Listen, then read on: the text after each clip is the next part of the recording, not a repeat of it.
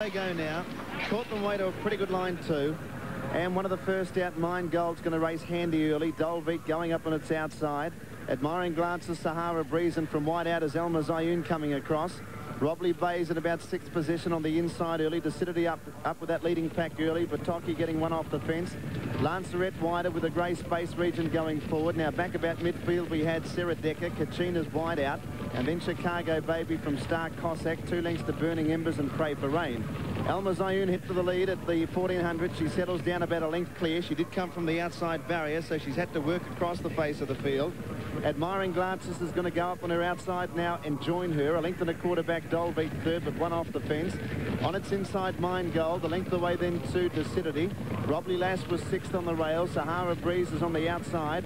Battocchi one off the fence, and back on its inside, Sarah Decker. They were followed by Space Regent. Kachina's 3, maybe even 4 wide there. Then Chicago Baby one off the rails. On its inside, Burning Embers. They were followed by Star Cossack second last now, and Pray for Rain was back at the tail of the field, about 8 lengths off the lead. Lanceret goes 3 deep. It's about 4th last. Elma Zayun at the 800 leads, about a half a length to Admiring Glances. Dolbeat's 3rd, 4th the inside. Mine Gold's had a good run. Decidity 3 out around Robbie Lass and Sarah Decker. 4 wide, Sahara Breeze, and Kachina's pulled out 5 wide. Lanceret's also going to be deep as they turn for home, and in behind those horses was Kachina, then Star Cossack, Chicago Baby, Burning Embers. Back at the tail, Pray for Rain. Elma Zayun at the 400, the leader. By a length to Burning Embers. Mine Gold gets out. It's had the pretty run. And then Dolbeat. Burning Embers tracking through on the rails. Further out on the track was Battocchi running on well. Mine Gold goes up to Elma Zayun at the 200. Here's Battocchi. Burning Embers getting through nearer the rail. It's Battocchi and Burning Embers sweeping to the lead, and then Star Cossack, Burning Embers and Battocchi. Battocchi the outside and Burning Embers. Battocchi with its head in front, and it's got up to win here. Battocchi from Burning Embers, Star Cossack 3rd, then Mine Gold every chance. Next home in the race would have been Sarah Decker, which made up some ground. Robbie Lass went on pretty well. Mine Gold faded in the last 100 metres, and then Chicago Baby.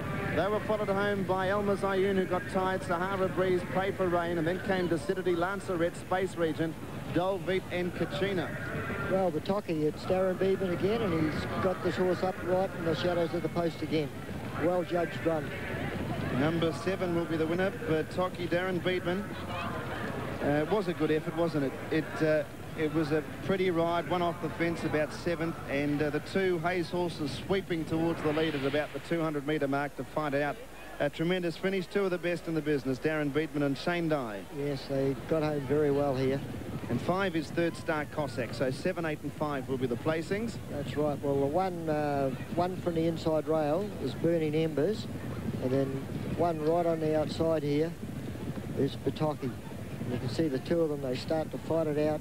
There's nothing between them here, and they're both these boys riding for dear life to get the bobbin on the line, but Battocchi was just too strong in the finish.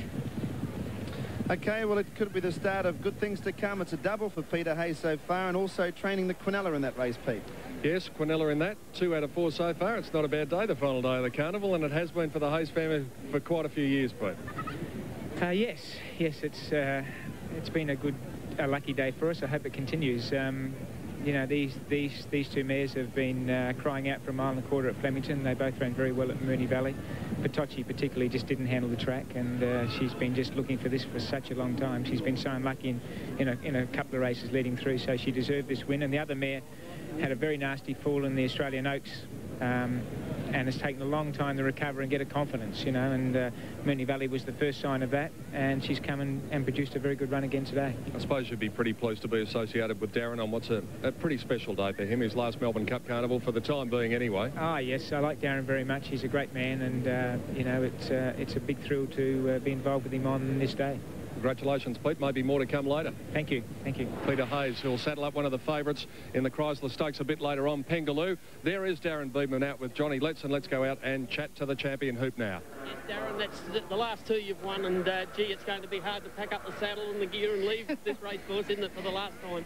I guess so, mate, but, you know, always save the best till last.